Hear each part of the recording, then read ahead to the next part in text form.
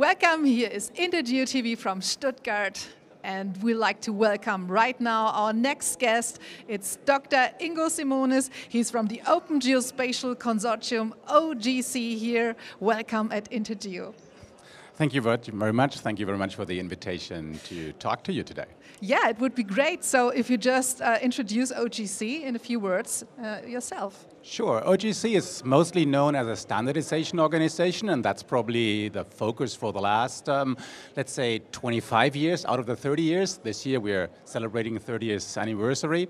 But over the last 5 years, we have converted quite a bit into a community, a hub that brings the geospatial community together to solve the challenges we are all facing with integration of data, conflation of data, making machines work with each other. Yeah, and so you also have here a session you're also giving here at INTERGEO. It's about interoperable climate systems to support Gen AI insights on climate and disaster resilience. So let's talk about that.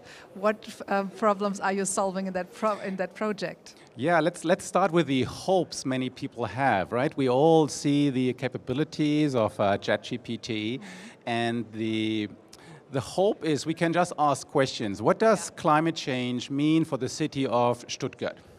And the city of Stuttgart probably has the necessary personnel to understand all the geospatial data, to integrate it and to take the right decisions from it. But there are thousands of smaller cities that do not have the same capabilities.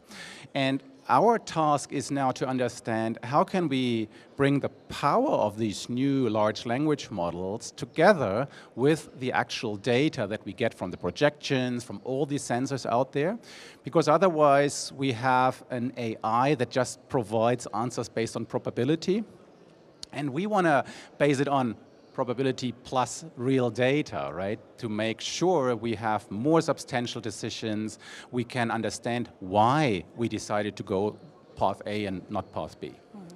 So just using artificial intelligence, as you just mentioned, yeah, programs like ChatGPT and so on, and the integration of AI in technologies, solutions and software, this is a huge trend overall. It's an incredible trend, right? And if we look at the ChatGPTs, I mean, they used mostly the written material from the web, right, to learn.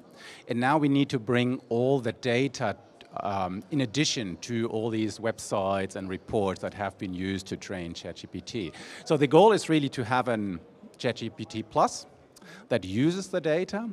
And the goal is that if you send your request, the engine does not just look into the training material, but it goes out to the databases where all the climate projections are stored, where your sensing data is stored, where your demographic data is stored, your economic data is stored, brings it all together and then gives you a far more substantial answer to your question than that, well, compared to what you could get by just using the normal training data set.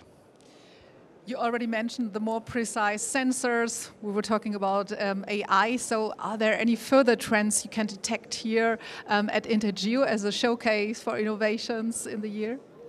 Well, what we see more and more is the semi-automated or automated integration of data, right? We have, I don't know how many drone manufacturers present here at INTERGEO.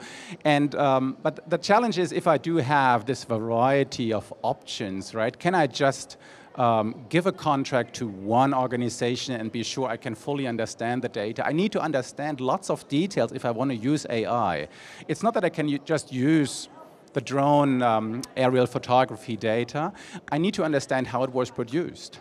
I need to understand how the AI models have been trained. Otherwise, I'm on very shaky ground if I take my decision to invest into a multi-billion euros climate adaptation project, and the decision was built on AI data with questionable training material. I need to understand so much more today because so much more variety in data is available, and well, this is the big challenge we are facing, not only for AI but in general. So, in your view, what role does INTERGEO play in fostering collaboration and knowledge among various stakeholders in the climate and disaster resilient sectors?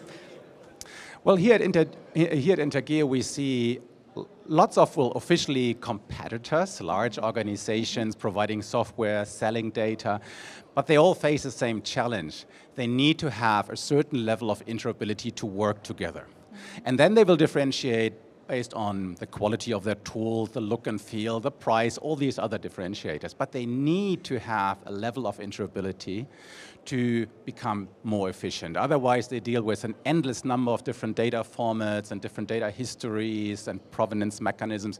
They can't handle this anymore. So they are coming to OGC now and ask us, could you please provide a standard for ortho photos, for true ortho photos, for all type of information, right? And that's our task now, to bring the community together, agree on the right level for the standard so that the industry can then implement against it and can exchange data between the various tools. Because there's no single vendor dominating the space in a way that we would all agree on the formats provided by this organization. So standardization still is absolutely crucial.